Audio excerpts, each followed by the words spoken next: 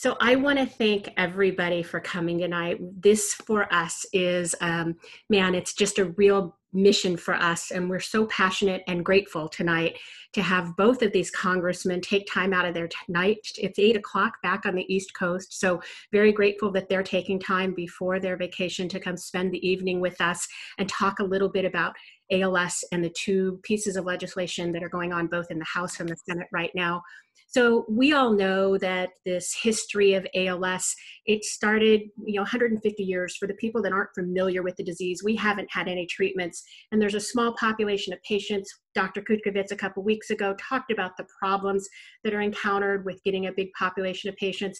And that's why there's been such a delay in getting some of the treatments and therapies. And so we're really, really grateful to the team over at IMALS, as well as to the team with Eric and Amanda Stevens, with Team Stevens, that have led this charge and worked with Congressman Fortenberry and Congressman Quigley to help get this legislation passed. They're going to talk about a few things tonight, and I just want to give a brief background on both of them in case you don't know them. So Congressman Fortenberry, if you don't know, is a Republican from Nebraska. He's been representing the 1st Congressional District since 2005, born in Baton Rouge, down in the Bayou, and he went on to get his master's both in theology and in public policy. He's married.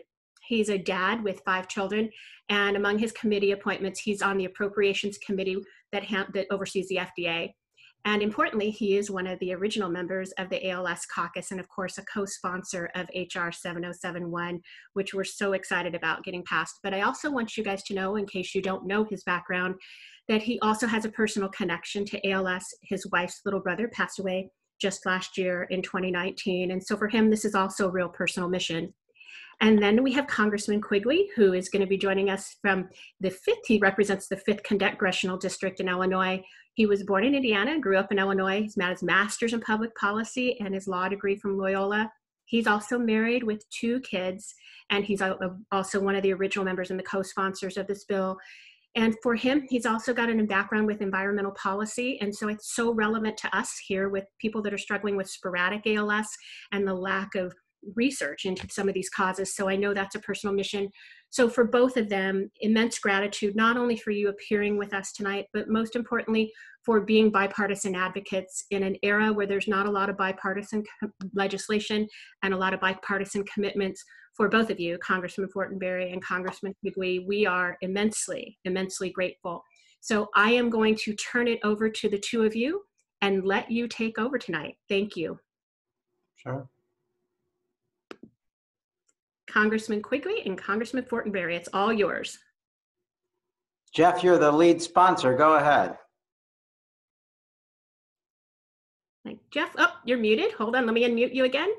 Hold on there. Okay, we want to mute you one more time. Unmute in the top right. There you go. Good. All right. There we are. The name underneath me says Andrew Brainerd. This is my Chief of Staff's computer, so I'm sorry about that, but I'm Jeff Fortenberry. Thank you for the kind introduction, Michelle. Thank you, Mike Quigley, Congressman Quigley, my friend and colleague, for deferring to me.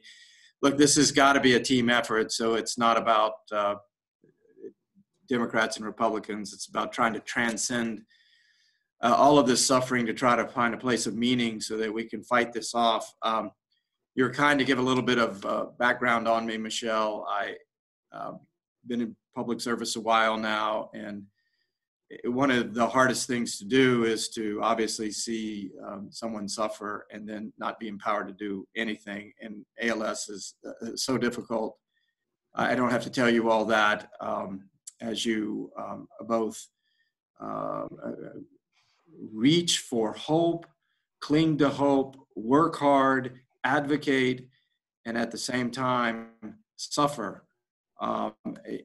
Michelle mentioned my brother-in-law, who was 37 when he died last year. He didn't die last year, he died a few weeks back. I think it was in April, as I recall. And he's my wife's younger brother, and there were 7 kids. And my wife is still sad in many ways. And because you have a extraordinarily healthy young man with 4 small children whose hand began to do that 3 years ago, and now he's gone. So the only interaction that I had with your world of difficulty, your world of trying to, again, deal aggressively with this severely degenerative disease, was that when I was very young, I remember very clearly, one of the first books I ever read was on a baseball player named Lou Gehrig. So I find myself here probably 50 years later, having had this cast upon my own family, and now having the gift, honestly, to be in solidarity and friendship with you all, this community that is looking for creative ways to keep optimism and hope alive, while continuing to be strong advocates, telling the story, not going away appropriately, so that the possibility of us having some kind of breakthrough, and we've had 50 some odd failures so far, but keeping the possibility of some kind of breakthrough alive. So I think this, honestly, in my own family suffering, and yet in some small way, maybe being a part of your own suffering, brings great meaning to me. You go into public service because ultimately it is about finding what is good and noble and true. And when you can stand in solidarity with people in need who have a common vision, and maybe, just maybe, contribute something to it, it is, again, attaching you to the reasons that you went into the public service to begin with, as hard as it is. Michelle, you're right, it is a tough time. There are many divisions in our country. But when it comes to disease research and caring for those in need, Americans tend to unite. Our struggle with ALS, though, is it's a narrow category of disease. Not everyone sees it. Not everyone knows about it. So for Mike and I and others who have joined in this effort to be able to try and lead something in Congress, again, it's really our honor and our privilege to be able to stand with you to do something. We think we have a creative pathway. I did get a call from Dr. Francis Collins 2 weeks ago. We've appealed to the White House for a very long time on a whole variety of issues to see what they could do through the executive branch, but they're going to move $25 million basically to start the research over to try to rethink the paradigm. In the meanwhile, Congressman Quigley and I have worked on this issue of trying to expand the access through the National Institute of Health and create a center of excellence at the Food and Drug Administration to accelerate drug approval. So that's the core basis of this particular bill that we've worked on. Mike and I are, again, on the Appropriations Committee. We spend your money. A long time ago, I had a choice to get on appropriations or to stay where I was, and I thought, well, we can talk about issues or we can write the check. And I kind of figured out, as Mike did way before me, it's kind of better to write the check. And so he and I are part of this important effort here and on a lot of other things, because when dollars are spent, that actually is the policy. And so I'm proud to be a part of that. We have worked aggressively with one of the Democrat leaders. Her name is Rosa DeLauro from Connecticut. When I told Rosa what was happening in my own family and some of the initiatives I was going to undertake, again, having visited with a number of you who've come to my office and pleaded, but pleaded in friendship and, again, in solidarity with me to help figure out a pathway here. I kept Rosa informed all along the way, and she and I have big political differences and differences of personality and all that, but she was in my face. You have to do something, Jeff. You must do something. She's very strong personality. And Mike, working with Rosa as well, we're on the verge, I think, of possibly doing something in this appropriations bill that would, again, move the ball forward in terms of the funding of these new categories of research options that we're trying to lay out right now through a legislative bill. So I'll stop there. And again, I'm grateful for your time, your willingness to continue to, again, be in dialogue with us. Having Brian Wallach and Dan Tate and others who have been so wonderfully guiding, giving counsel to us, even in the midst of their own suffering, again, is another layer of meaning for me. So I just want to call them out and thank them. But I'll stop there. But you're kind, Michelle, to invite me on tonight. I'm really, really grateful. It was a hard loss for our own family to see the youngest one of the brothers and sisters go first, leaving 4 small children behind. But he was a beautiful man, and he found meaning in his suffering, and we cling to that. So thank you very much. Thank you for joining us. And I'm going to turn it over to Congressman Quigley so you can address our team here. Great, thank you. It's an honor to be with you tonight. Let me begin by saying that you're fortunate to have Jeff as a sponsor. He's extraordinarily well respected on both sides of the aisle, a veteran at this, and clearly, as you can see, has the passion and the understanding to move this forward. So as the Democratic lead, I couldn't have a better partner. And I want to also thank you all for your efforts. Your voices really do matter. Your voices for others have an amazing impact. And I want you to know that people are listening. We lost my dad a year ago, a different disease, a neurological disease, Parkinson's. And it's different, but you know, the pain is the same, and the desire to do something more is there as well. Let me echo a little bit about what Jeff was saying, but also talk about putting this into a broader perspective. Our country has never done anything well when it thought small. It was always the daring, almost outlandish, ridiculous notions, right? And we give them names when we want to talk about things on a larger scale, right? The New Deal, the Manhattan Project, the moonshot, right? Going to the moon in this decade, or you know, that's just beyond the realm. But when we dream big and act bigger, and that's what we do. We do particularly well, and I think we lead the world and mankind. And when it has a good heart behind it like this does, and I don't think there's anything that we can't do. I share your frustrations, and I think the reason Jeff is thinking about this bill is, you know, the old Etch-a-Sketch, you shake it and the screen is gone. To an extent, there's things we can build on, but for the most part, thinking about this afresh is so important, and that's why the Center of Excellence at NIH is so important.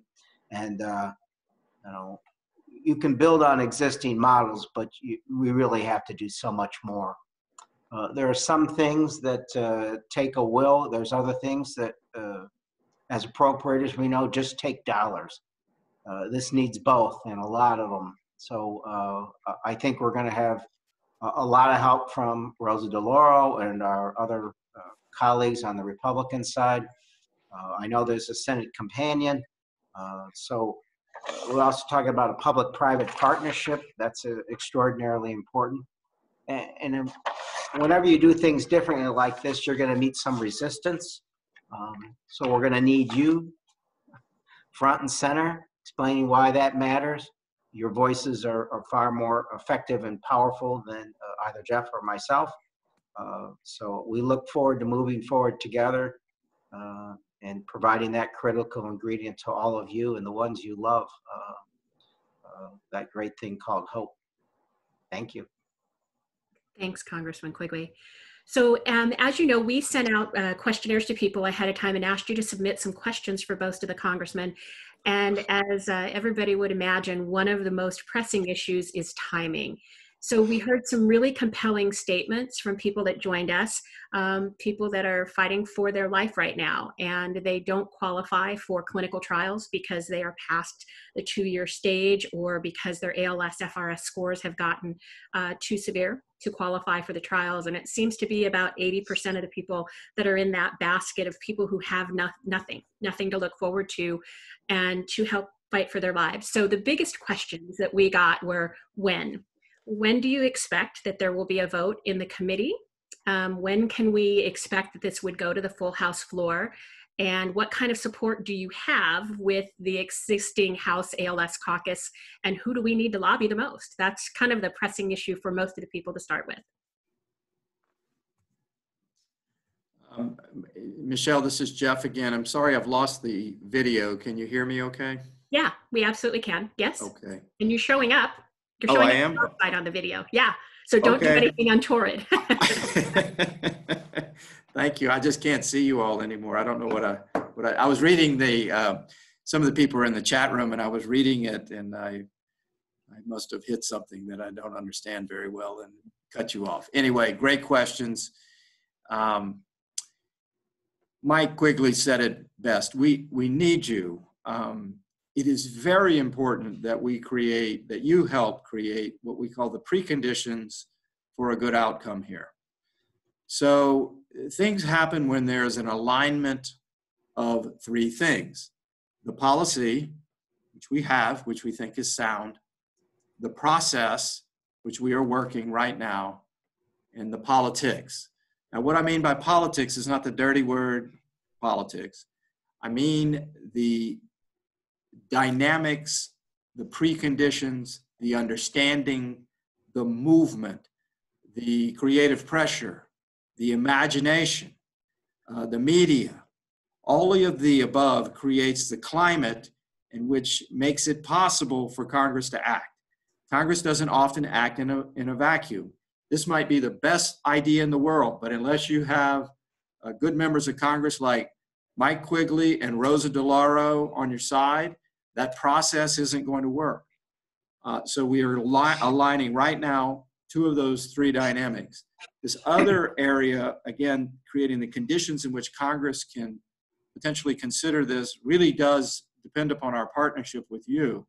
We'll do what we can, obviously, to tell more and more members about this, to try to create, again, momentum around it.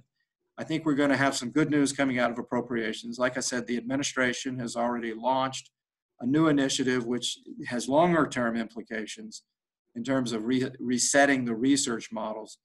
But this particular bill, combined with funding, I would hope that we could pass it this year. We do have Senate companions working on it. We need more House members to get on it. Word is getting out there, but again, it's not a one-time issue. Please help us to spread this word, whomever your Congress member is, that this is important to you. Since it is bipartisan, since it is a sound idea, since it has been vetted by many, many people, we shouldn't get too hung up on any sort of substantive policy differences, I think, at this point, but it still does need to go through a system. So again, I think on the House of Representatives side, in terms of the dynamics around funding, if we can get the full bill through, we're looking in better shape. That will take place through July. Whether or not we complete that process in the Senate, with the Senate in September, is an unknown. For the last several years, we have not been able to do that. It goes all the way to the end of the year, the beginning of next year. But I would feel confident that we can probably hold on to this money. The legislative lift around, again, the structure of the new law, the new program, is going to take us longer, but I'm hopeful that it could run in a parallel fashion. So help us, please. I know that might sound a little bit strange, because I think a lot of people think if we just tell our Congress member to do something, then it'll happen. It just doesn't work like that. We have to be tenacious. We have to stay with it. We have to have a vision. We have to work to overcome obstacles almost constantly. That's my commitment to you. Mike and I have already had very good dialogue about this, again, as I have with Rosa. We just have to accelerate it and expand it quickly. Let me say this, and adding on to that, lobby everyone. This is fresh, this is new, this is a new approach. Get people to join the caucus. If they're part of the caucus, they're much more likely to be educated and informed and attempt to help us with other members. But in the meantime, if you haven't talked to your member, talk to them now. Everybody has 2 senators, 1 member, so go to it. The more the merrier. I think education needed from patients for folks really on what expanded access really does mean to you. The opposite of power is not sweetness and light. It's frustration and the lack of something happening. You have power, you have influence, but it's not a spectator sport. So I encourage you to engage. And before anyone thinks, well, it's such a long trudge, we've had some victories here. This year's FY20, we added $10 million at DoD for ALS research, $25 million at NIH, $20 million NIH ALS research spending since 2018. Legislation like this authorizes a new way of doing things and the ability to spend money. So there's authorizers and there's appropriators. The line in DC is that authorizers think they're God and appropriators know they're God. At this point, you need us both. This bill authorizes, at the same time, Jeff and I are going to be appropriating. So we've had some success. There is some wind in the sails to provide the necessary resources to move forward on this. So that on the appropriation side. On the authorization side, it's another way of looking at it and moving forward, and a bold new move. And I applaud Jeff for his efforts. So you need both. Don't in any way be discouraged, for thinking, oh, it's a long trudge to do these things. It's a presidential year. Typically, it's harder to pass legislation. There's less time after a certain point in the year. But it's also a time when we've seen some barriers broken down when it comes to the CARES Act, for example, and members working together to get something great done at a very difficult time. Right. We are committed on the fact that it's a presidential year. We're going to fight as members in the ALS community to get this before one of the debate issues, right? Talking about expanded access and open label extension. So briefly, I know there's a couple of other bills out there that a few people have asked about, so we'll come back to 7071 in just a brief second. But there's the House bill for the ALS disability to expedite Social Security payments. Right now, there's a 5-month delay from the time that somebody gets diagnosed and applies for the disability. Because of the delay in diagnosis with patients with ALS, it sometimes takes a year or 2 years, and then we're adding another 5 months onto that. So what's the progress on the ALS Disability Act? I think that's 1407, HR 1407. Do you know where we are with that one? Jeff, do you? I don't, I'm sorry, Michelle, I don't know. I can't give you an update. I'm just not aware of where that is in the process. And we have staffers on the call as well. Allison from my staff's on the call. If you can unmute her, she might know. If not, we can talk about this. I have to pop off in about 5 minutes to get on another call. Okay, but, we'll let Allison address that. I'm looking for her here. If Allison isn't there, we can now or later. We can certainly find out fairly quickly, Michelle, and get that back to you. Maybe you could send it to the community. We will do that. So we'll do that with both of the bills, with the Justice for Veterans Act, which is 4748 as well. So we'll come back to that. When we talk about expanded access versus open label extension, so the difference for some of you that may not be familiar is open label extensions. If you participate in a trial and you may have gotten the placebo, open label extension is where you're going to be entitled to use that drug or that therapy. As long as the trial has been completed, you're going to be able to have access to that through the remainder of the therapy. So that's one of the things that we are looking to incorporate in the future. But this is expanded access. So expanded access is going to give you the right to use the drug while it's in phase 3 trials, right? So some of you that aren't unfamiliar with this. So where do you think our biggest hurdles are?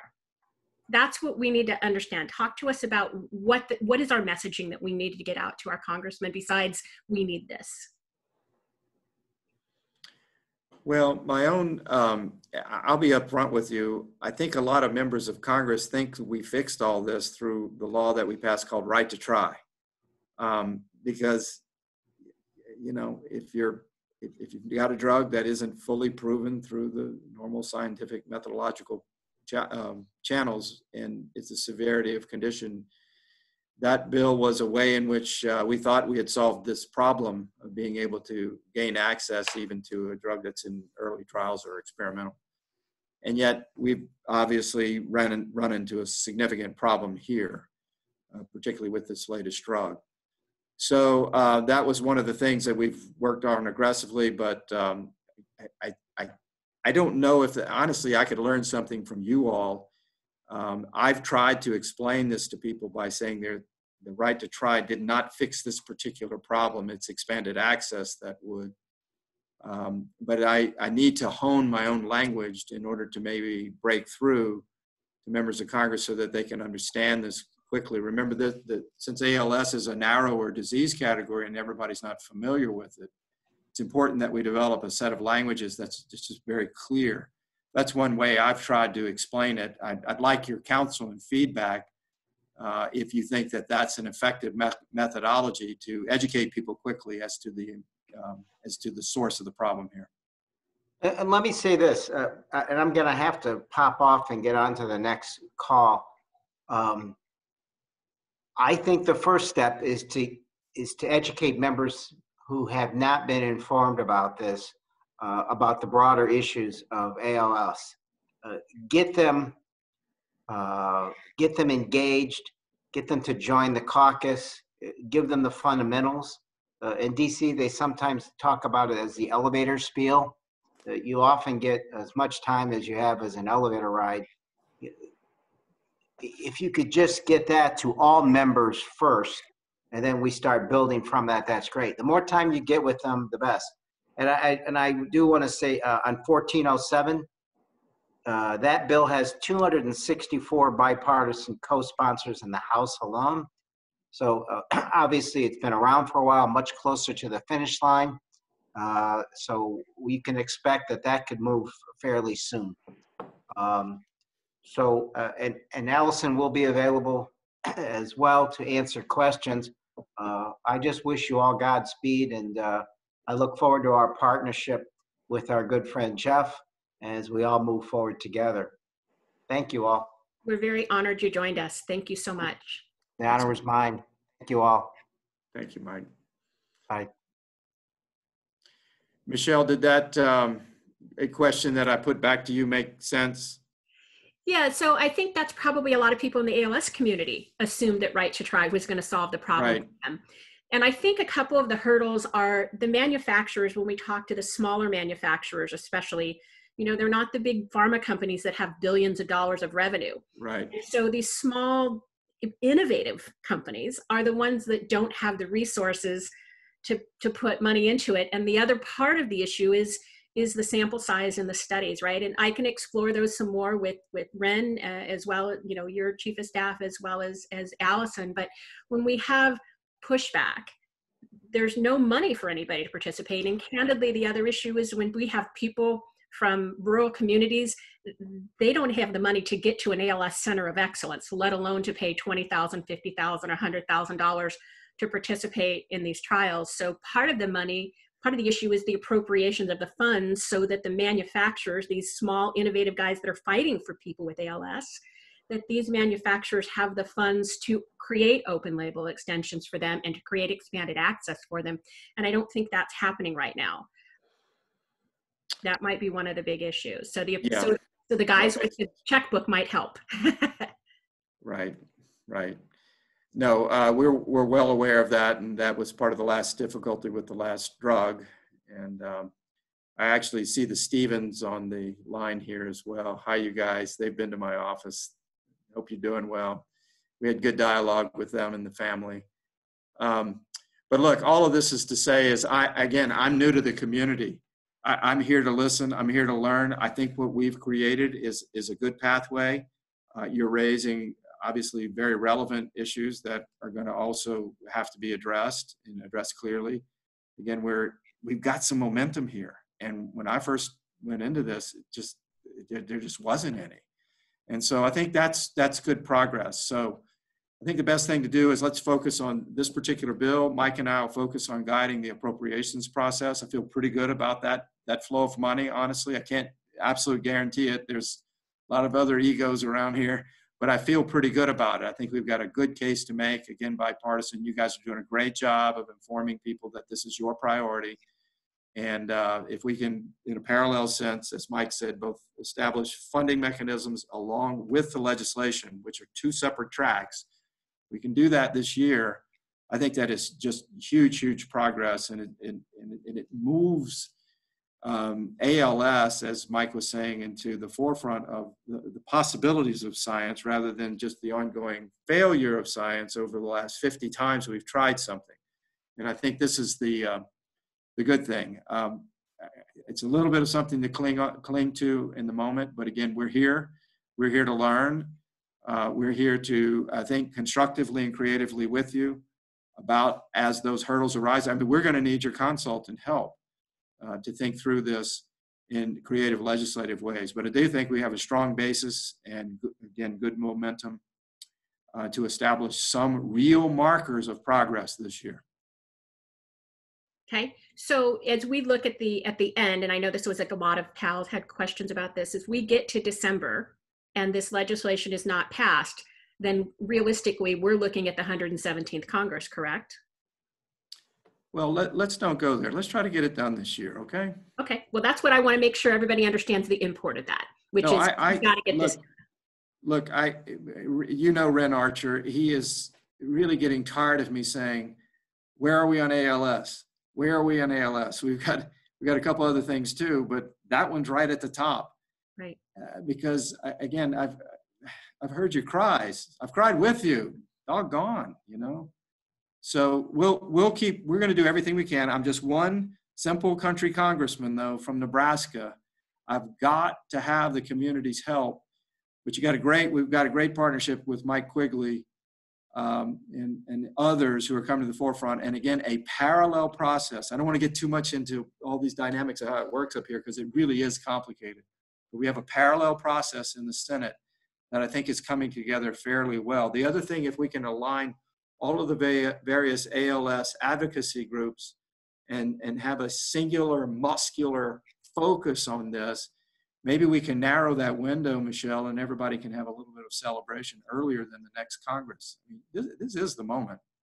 We'd love that. We'd absolutely love that. That would make everybody's day and everybody's year. I know that you had some time limits as well, and I want to be respectful of that. If you can stay, great. But if not, we'll let you get on to whatever else you had. So it's up to you, Congressman Fortenberry. Well, we're all friends here, right, Michelle? We are. We're going to be best friends. Can I correct something that you said earlier? Absolutely. So you were talking about how Congress is finished for our vacation. Oh. we don't really take vacations. Well, then we'll keep contacting people the next 2 weeks. So we call it district work periods. Is what we call it. Well, actually, fine. Let me ask you this. Yeah. So Amanda and Eric and I talked, and they're going to join us in the second half of this call to talk about some of their efforts. Can you explain to people the difference from a congressman's perspective of just getting a petition that 100 or 1,000 people signed versus what it means to have somebody with ALS walk into your office and meet with your legislative assistants or with you? How much of a difference does that make in an impact? Extraordinarily so. I think that when people can see someone from their own community who has been respectfully making an appointment, who comes in, who spends the time to explain both to staff and if you can with the member, it is a turnaround. I'm going to show you something. This is on my desk. This is what I call daily contacts. I read all my mail, okay? I review every piece of it. And it's a heck of a lot of work. And sometimes you get nice notes from people who love you and you get a lot of nice other kinds of notes who people don't. But I think it's important to do that. I can't guarantee that everybody does that though in Congress. And so when somebody has an issue, they're thoughtfully and respectfully approaching the office for time. And even if it takes more than one request, I highly, highly recommend that you try to see your member of Congress, either back home or in Washington if possible. It makes a difference. I hope the Stevens felt like all of their effort, and they're new to this too, has been fruitful.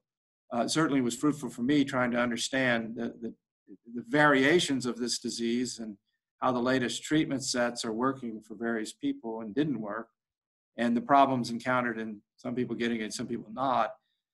Extraordinarily helpful to me. And so I would say if you can write it, if that's all you can do is write a letter, please write the letter.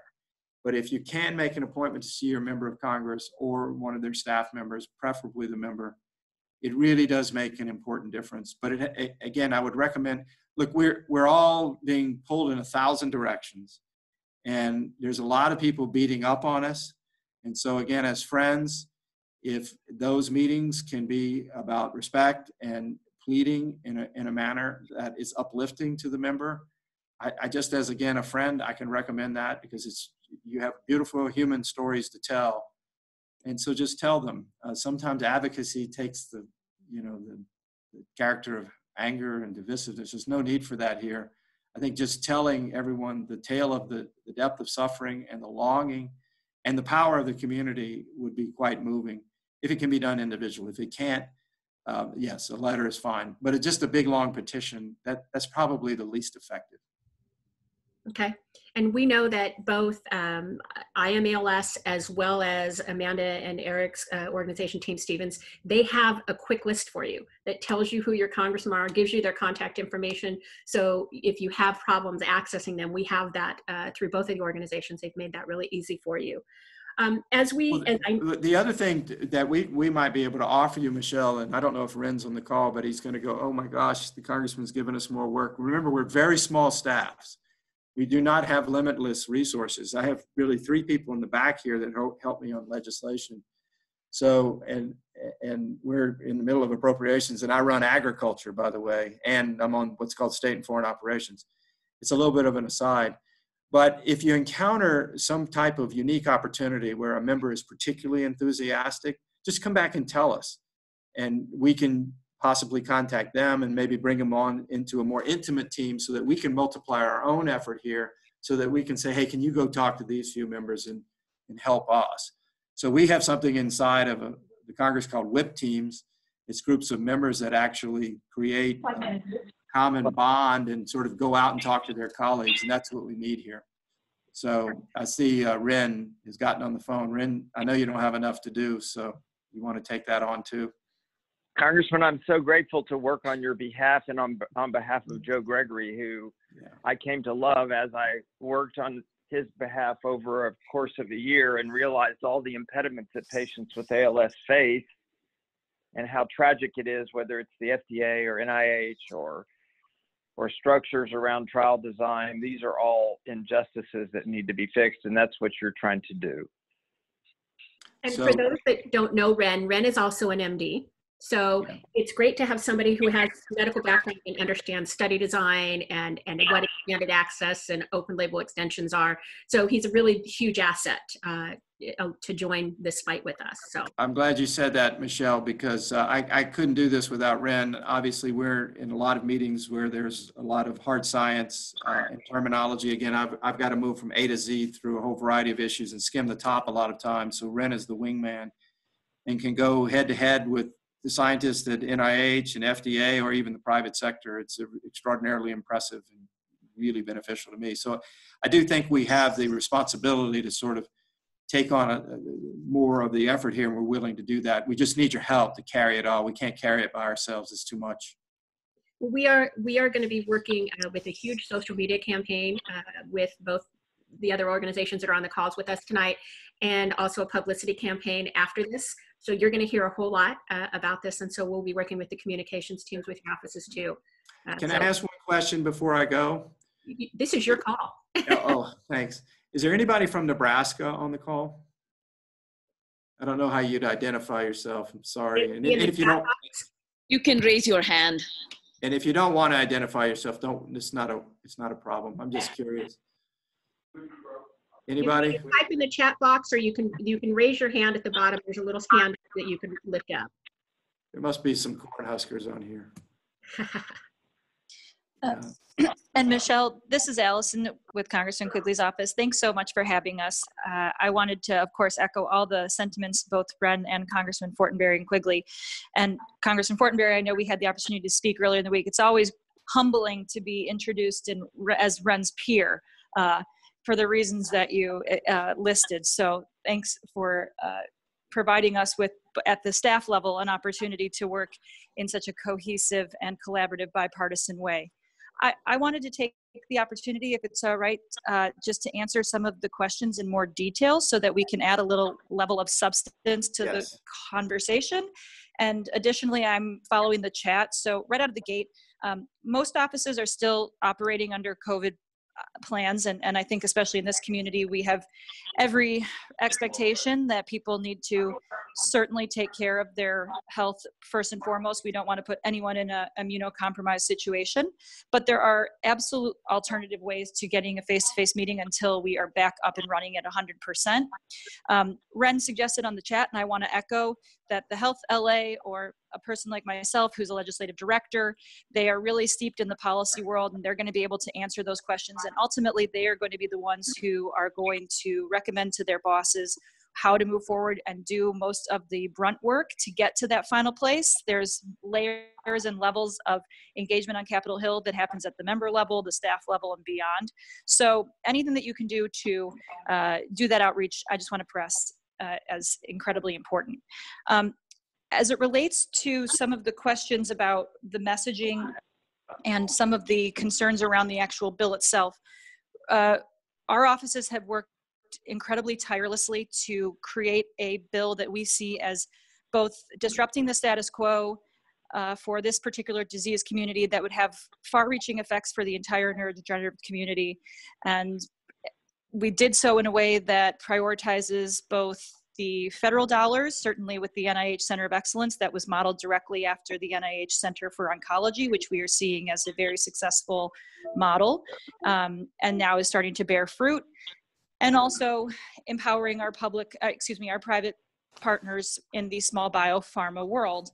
I want to just stress that as you discuss some of the barriers to passage and some of the realities that we're facing on the floor, my main message here is that my boss as a Democrat, and I think that he spoke eloquently to this tonight, is very willing to put himself out there as a bipartisan example to think about things in a new way. We too often, especially in the health policy world, get stuck in silos because we do things a certain way, and that's just how we do it, especially as it relates to our engagement with our federal partners, FDA, NIH. You know, these are structures that have not necessarily provided much result for the ALS community. As much as we support them holistically, we really want to be part of the conversation and pushing them forward to disrupt the status quo, because frankly speaking, this community cannot accept the status quo. The urgency is just too high, and the prognosis is too serious and short to be given an opportunity to go through things in a typical way. We have to create a novel approach. So the biggest barrier that we face to this bill is truly education, but I want to drill down on that so that you know when you talk to your members of Congress what to actually say from our perspective. We have powerful chairs and members who are well-intentioned, who have the absolute best in mind and in their hearts as it relates to dealing with this community, who simply just don't know how these programs, expanded access in particular, actually work in the real world. So a big piece of the talking points that we're happy to help, engage with, and as you develop, have to be around what it means to actually participate in a clinical trial, what it means when you can't participate in a clinical trial, what barriers the community actually faces, both specific to when you essentially are no longer eligible, and what that means at the end of the road. So the best story that you can tell is the story of your prognosis and treatment. And it's extremely limited, as we understand. And that's the story that we need members to understand. I think that there's a fundamental misunderstanding in certain parts of Congress, no matter how well-intentioned members are, simply about how the current structures are not meeting the moment. We just want to believe that we've created like a perfect government that can do everything exactly as designed. And as it relates to this issue in particular, that's just simply not true. So I just wanted to share that to offer an opportunity to brainstorm, certainly, and to use this call as a jumping off point. I'll end my comments by saying, obviously, Ren and I were extremely deliberate in the language that we chose. Oh, is that me? My apologies. Ren and I were extremely deliberate. We probably took about 7 to 8 months to craft this bill. We went through rounds and rounds of edits. We do not want to see it fall on the trash heap. So we're going to work extremely hard to find any path forward for this Congress. But I and I don't want to correct you, Congressman Fortenberry, that's not something staff typically do, but I don't want people to believe that this is the end of the road for expanded access, our particular bill, if we can't get it done this Congress. We are ultra committed to this fight, and if we do not find the path forward, that will not change. So please utilize Ren, myself as resources. We are steeped in the weeds at this point, and as both of our bosses have said, it's really an honor to fight on your behalf and to be welcomed into this community. So thanks so much for giving me the opportunity to share those thoughts, and happy to answer any other questions. Michelle, thank you, Allison. Michelle, this is Jeff Fortenberry again. Thank you, Allison. Very well stated. No, you appropriately are correcting me by managing expectations. We need to do everything we can to get this done now. I feel like we have some momentum, we have some windows, but again, we've got to align the policy, the process, and to make it simple, the politics, which is, again, the preconditions by which things get done. And then we hope that all those things can go through, but it just requires an enormous amount of work, you're right. And so I don't want to create a false expectation. We do have a lot of work to do. But I also want to say, I think we've made progress, and I'm hopeful that we've got a window now that's cracked that we can throw open and fly through. And that's what I want to stay focused on. But Allison has the right perspective. We might have to take a longer view on this, but let's hit the governor and push the gas right now. And that's what Mike and I think that's fair to say, Allison, that's what Mike and I want to do. Oh, Allison, you're muted. So Michelle, this is Ren. Yes, I sorry. think just to add a few things here. I mean, obviously, I echo very much what the two congressmen have said, and also Allison has been a tremendous partner.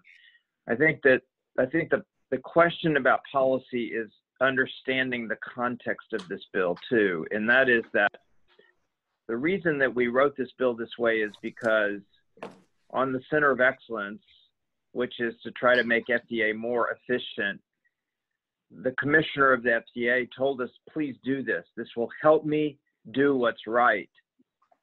When we talk about the Center of Excellence or the expanded access at the National Institutes of Health, we spent the months of October through the months of May working with NIH, through the chairwoman of the subcommittee on labor HHS, which oversees the NIH, and pushed on NIH to try to create a program for expanded access for patients in a trial that's going on now. NIH was very resistant, but they finally came to understand the importance of it and were willing to do it under certain conditions. We learned from NIH and we learned from FDA what we needed to do to support things that they already were willing to do, and then also to make sure they had the resources needed. Mm-hmm. The second thing that's very important to understand is that Congress has been very supportive of research. We've put multiple billions of dollars into NIH 2 years in a row. We're going to put new money into research for ALS. The Congressmen Quigley and Fortenberry pushing hard to try to make progress with NIH.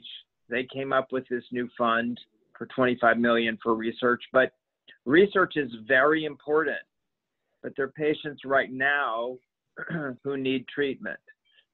And that means research may be 10 years away, and that's not as hopeful as solving the problem of creating access to drugs that might be promising today. So, and Ren, I'm going to jump in because we like to, this is Ren and I's dynamic, everyone. You're welcome. You're getting a good taste of how we like to operate here. Piggybacking off of one another. I've seen some comments in the chat relative to the coalition that we're building from the outside advocates.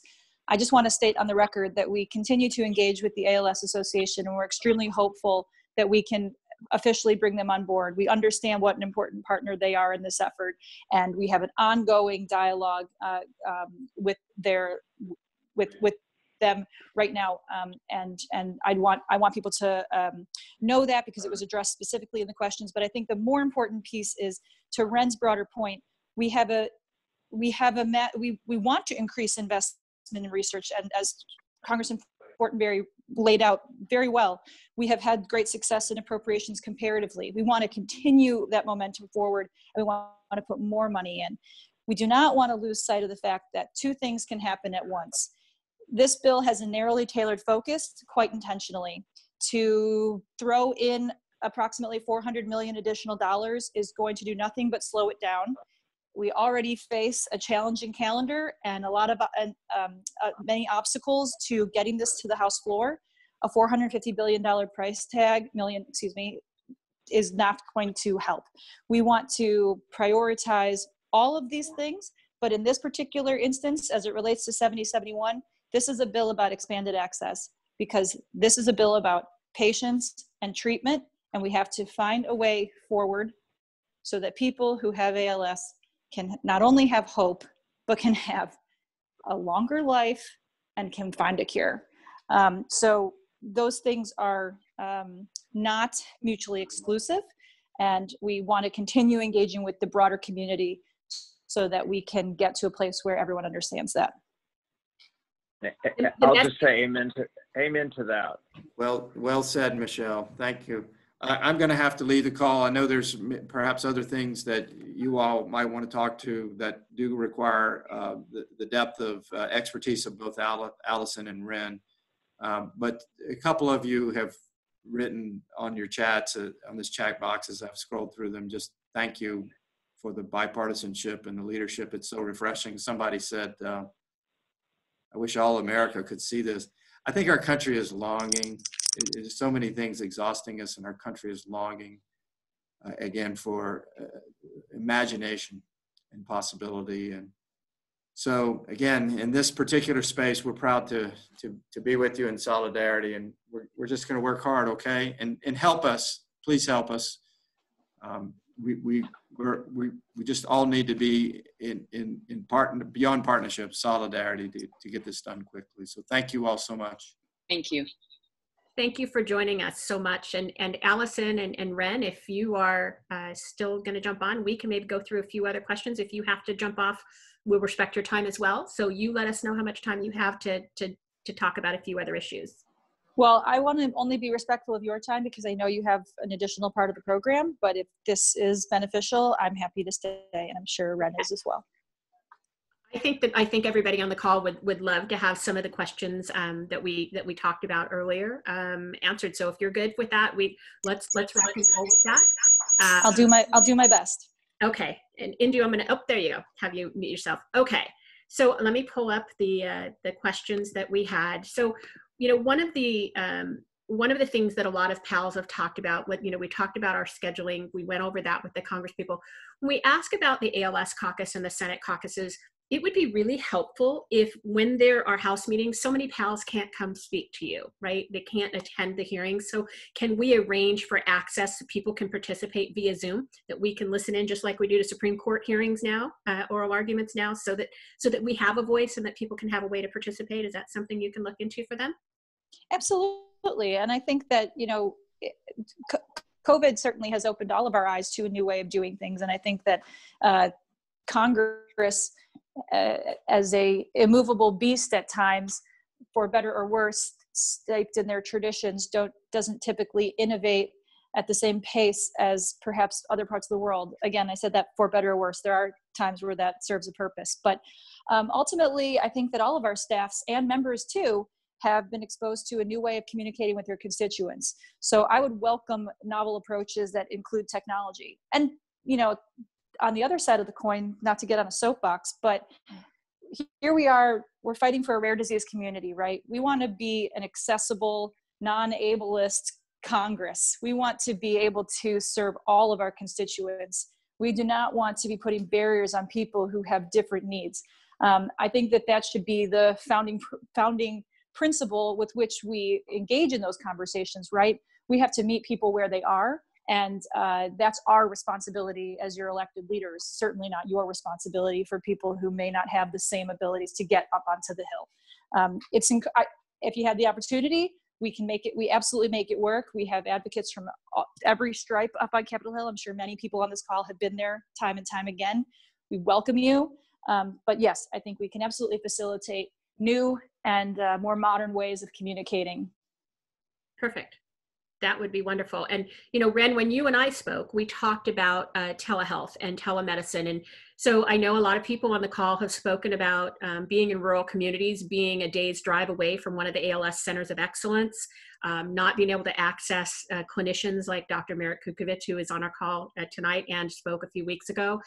We have people whose neurologists just aren't able to identify whether they have ALS, taken 2 years to get diagnosed, where we know that if they had somebody like Jeff Rothstein or Merritt looking at them, that diagnosis would come sooner, and hopefully some of the therapies to help them. So can you talk a little bit about what's going on in the telehealth side of this? And if you don't have the answers now, if maybe that's something you can get us to ensure that, you know, it's tough, right, for somebody with ALS who's in a wheelchair to get back and forth all the time to different clinicians, to drive across state lines, to take a 10 or 12-hour trip. So what can we do to provide more access for them to see the ALS Center of Excellence criteria, right, you know, with the clinicians like Merritt and Jeff?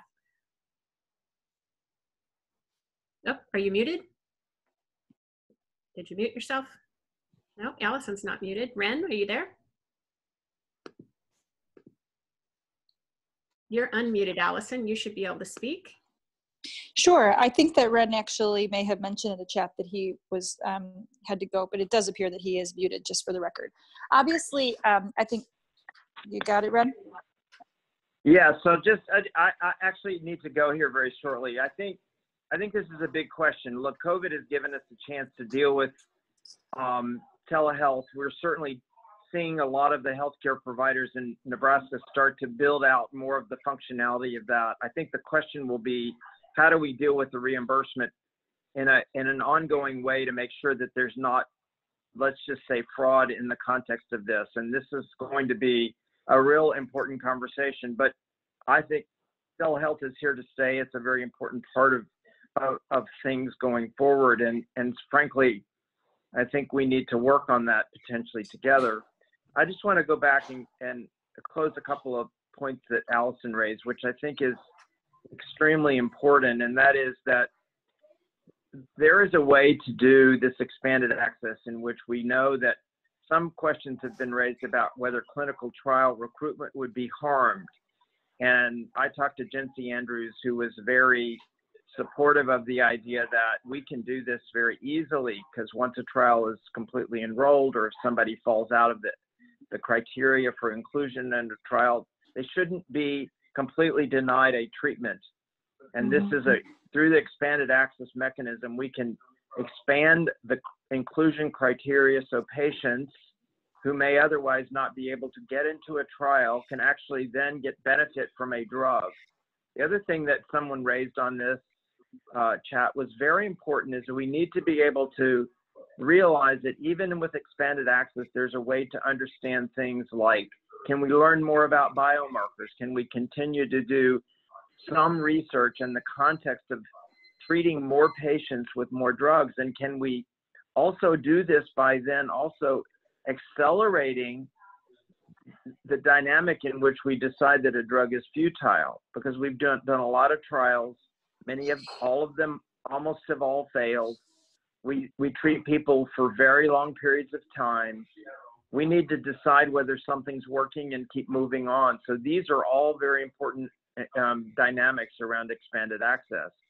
So, and as one person just said, companies will not pay for expanded access. This is a problem most can't afford, and that's exactly why we are doing this, because a lot of the new molecules are coming from small companies. They don't have a lot of capital. They may have something very useful. And if they don't have any way to cover the cost of expanded access, we need to make sure there is a means to do that. We also need to, I'm very frustrated by FDA and the discussions around open label extension.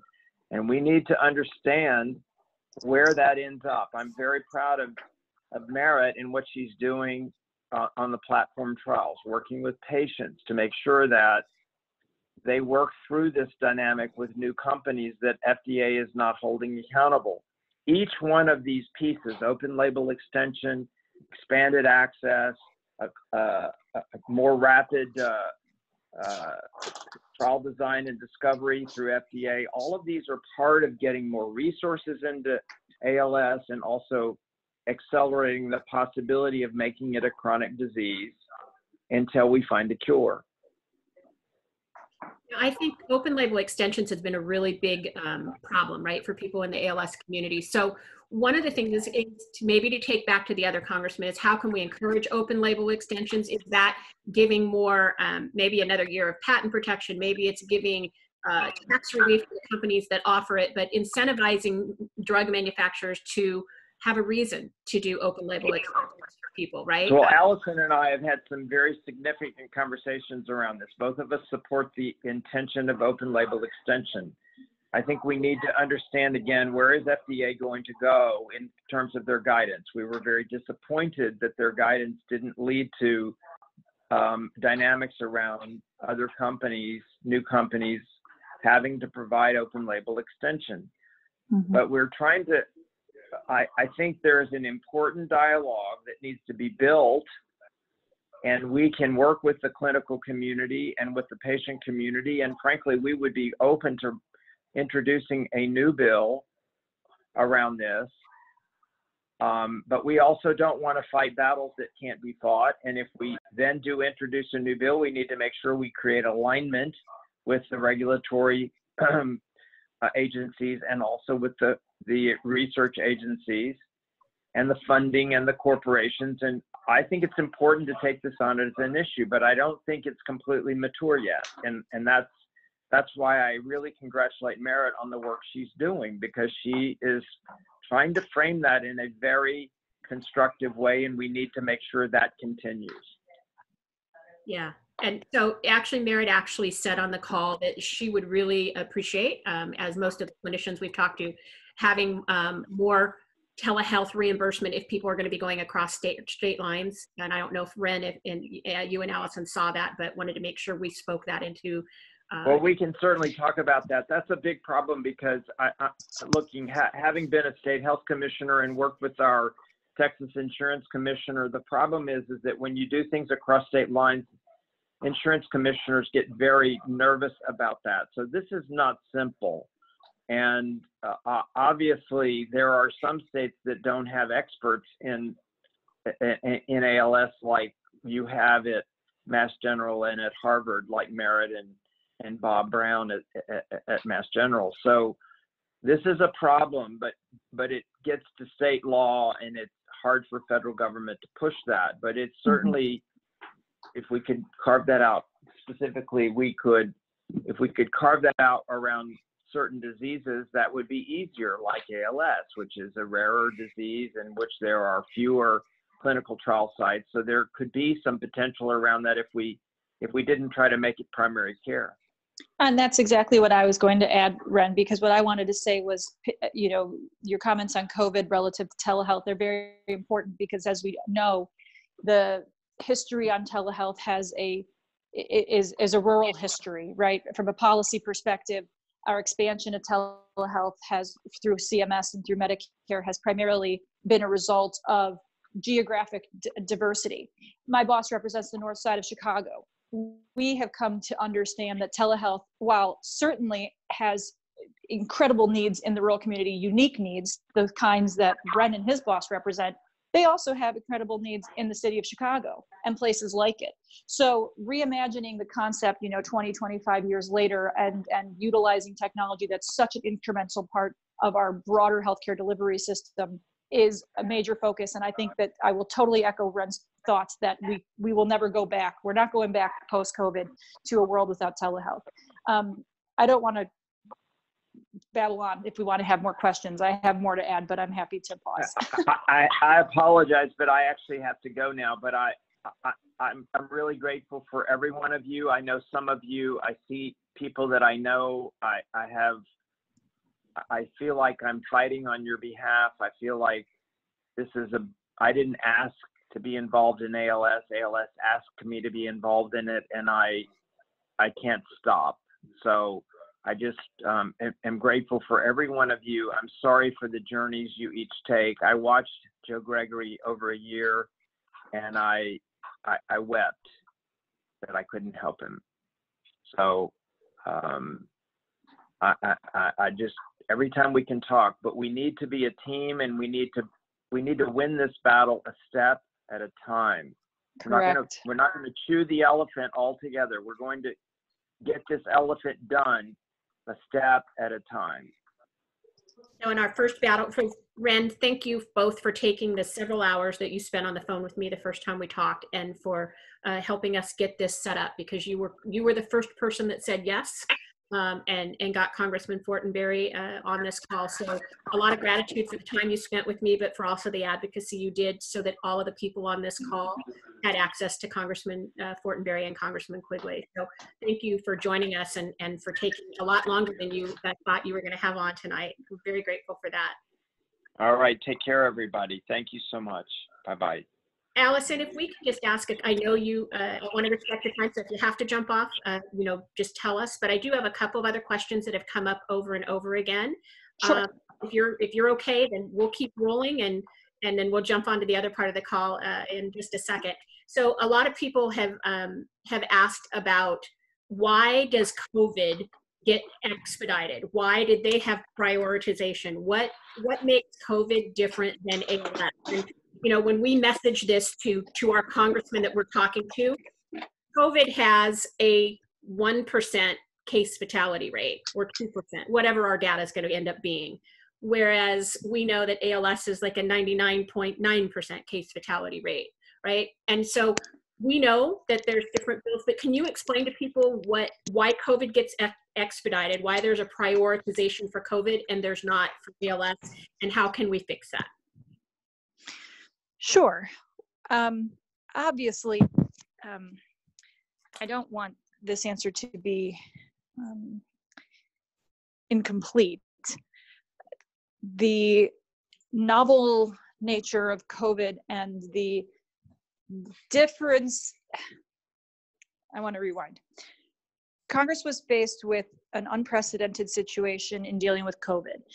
That's not to suggest that other diseases are not unprecedented. The difference really relates to epidemiology. And when you're facing a global pandemic, as we have all seen, the repercussions are far reaching. I think that the majority of the COVID spending that Congress has taken on this year is designed to shore up many parts of this global pandemic. The difference, of course, they were massive bills. There's no doubt about that. There's no debate about that. The difference is that they are also not necessarily going to be sustained, because the vast majority of quote unquote COVID work probably had little to do, not exclusively, but less to do with the actual health component of the disease. So clearly we have to expedite our understanding of COVID. We have to get our grasp on a global pandemic. But the basic science on SARS-like flus already exists. There is a basic science at NIH. Obviously, we're fortunate to have Dr. Fauci, everybody, household name, leading that effort. So the constraints and the objectives are, quite frankly, just different. We are not going to be sustaining trillions of dollars in COVID spending. This is really to be understood as a global emergency. So it places unique constraints on Congress this session. There's no doubt about that. But I think that in what we can do as a community, or what I would recommend to do, is, as we kind of alluded to all night, there's a before COVID and after COVID in the health policy world. The world has changed before our eyes in the past 4 or 5 months. We have to reap those lessons and apply them to the needs and goals that we have in this community and across, dealing with all sorts of other societal ills, but for this conversation in the health policy space. I think that there are structures of government that will be permanently altered, and most for the better. And so I can't answer that question entirely beyond what may seem obvious relative to the global emergency. But what I can say is that there are clear lessons about, and we just talked about it with telehealth, that's one very small example, but there are other lessons that will be reaped and that we should utilize, because it's a powerful tool to have when you come to Congress to say, this is a model that you already took up. Hey, by the way, you voted for it. Members of Congress are quite tuned into what they vote for, right? That's their public record. There's ways to leverage that information, and I would encourage that to happen. Well, and so the legislation, the bill or the legislation, the law that relates to COVID is actually a separate part of the statute, of the regulatory scheme. So it doesn't apply to COVID and to ALS, but I love your suggestion that if we do it for COVID, we can do it for ALS. And I think, we have a member of our team who is an epidemiologist with her PhD and works at one of the largest cancer research companies. And she talked to us about cancer drugs and how they get expedited. There is in the Orphan Drug Act, right? There's a regulation for pediatric cancer drugs. It's called I think it's called a prioritization voucher, if I'm using the right terminology. And so that's one of the other things we can talk about. What do we need to do down the road to get a prioritization voucher so that these drugs get looked at more quickly, so that we don't have a 10-year or 12-year wait, right? Totally agree. And again, not to beat a dead horse here, but Ren and I are totally tuned into suggestions around the Orphan Drug Act and how we can better utilize them for a disease like ALS. It's an ongoing conversation. I don't have anything to announce on that, but it's part of our conversations about potential edits to our bill. And if it's not in our bill, if we are able to, address those in this particular piece of legislation, we sort of have formed this coalition through the caucus and particularly through our boss's leadership that we're open to any and all future ALS bills. We've developed a great partnership, and we have a lot of ideas on the table. So I will take that under consideration and just assure you that it's not off of our radar. Perfect. And, I know we unmuted Merritt, and Merritt, you have such a powerful voice in this. So if you've got any comments to add to the dialogue we had going here as well. Oh, thank you. We covered like so many topics. I just want to give a huge shout out for, really for thanking all the speakers for the support for the EAP program. I kind of made a comment before that I tell patients that the right to try law was actually a good thing because it convinced companies who never wanted to do EAP before that they preferred to do EAP than right to try. Mm-hmm. We've gotten a lot more companies agreeing to it than before that law, because they'd rather have some oversight of it than no oversight. So I think that actually pushed it in the right direction. And then now having the ability, hopefully, to be able to fund it will get us all the way there, because that does still seem to be the biggest barrier. So the difference with extended access for some of the people that don't know versus right to try is right to try was just the patient and the doctor, whereas extended access is the patient, the doctor, and the FDA, correct? Yes, exactly. Yes, it's a fast, we've done some of the EAPs. It's actually a fast review at the FDA. It can be, a week. A week was the fastest I've seen, but it can be 2 weeks, and same for the IRB. But it does, you do need to fund it. And a lot of companies do tell us that they'd love to do it, but they didn't plan for it in their fundraising. So they only have enough drug for the double blind and the open label. So they need the funds. And then it doesn't cost a lot at the sites, but it costs a little bit. And then, like you mentioned, it's patients to be able to go get to the sites. So it's, I think this bill would be just transformational. So. And Mary, since you're on the call, when we talk about expanded access and we look at a population of patients that only maybe it's 80% of the patients that don't qualify, from a clinician's perspective and a researcher's perspective, having the ability to have a patient who normally wouldn't qualify for the trial, but that data is still going to be available to you as a clinician, what does that mean to you for your ability to talk about how that drug is going to be used in the future, and how does that contribute having that much bigger data set?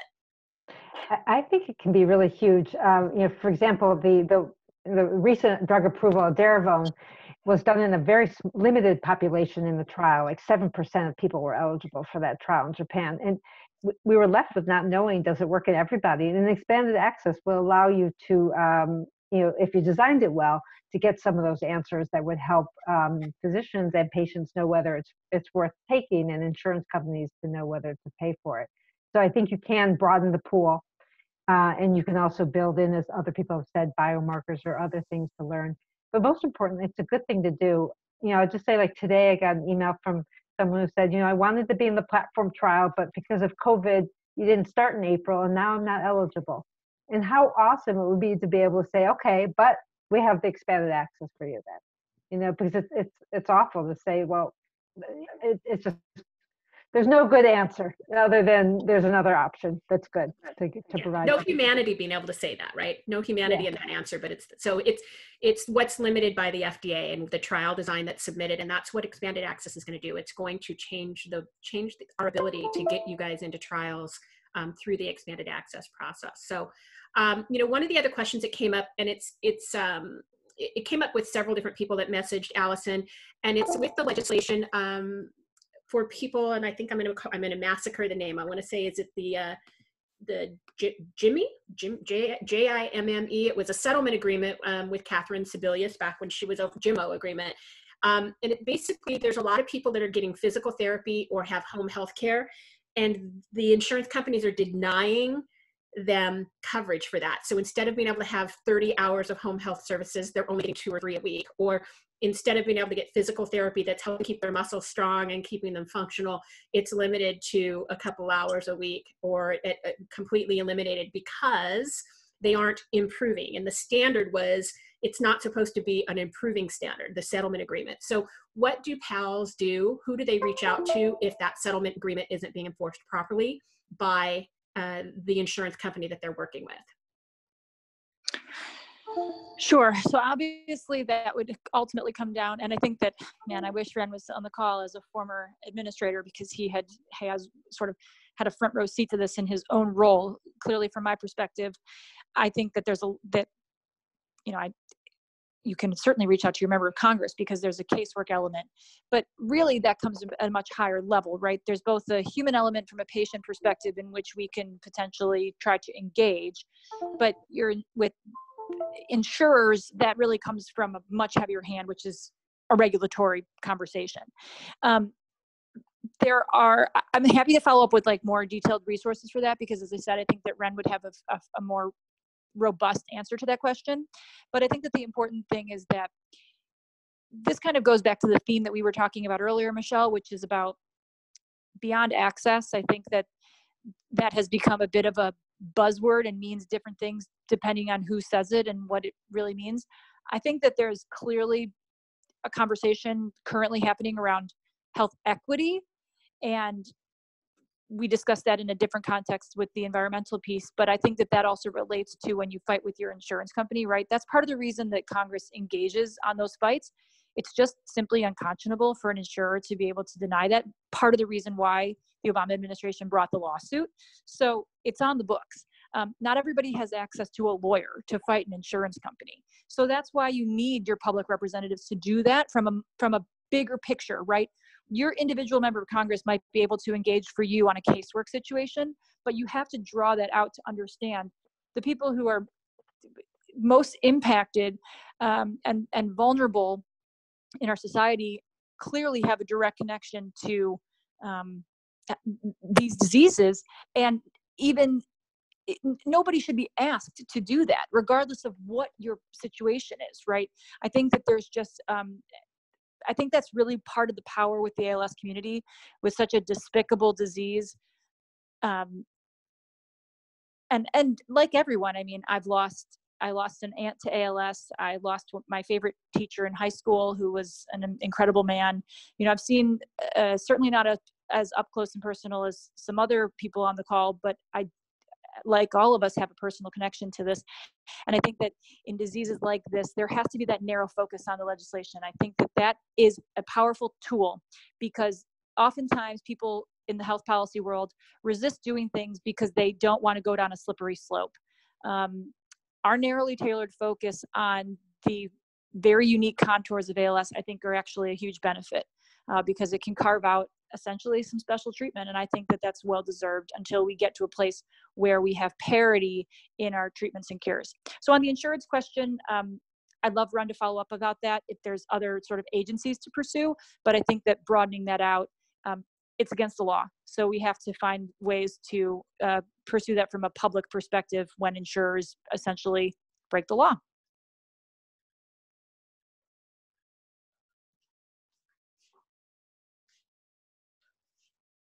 I muted myself. Sorry about that. In the comments, Eileen added that sometimes it's not even the insurance carriers, it's the home health agencies that are creating the problem.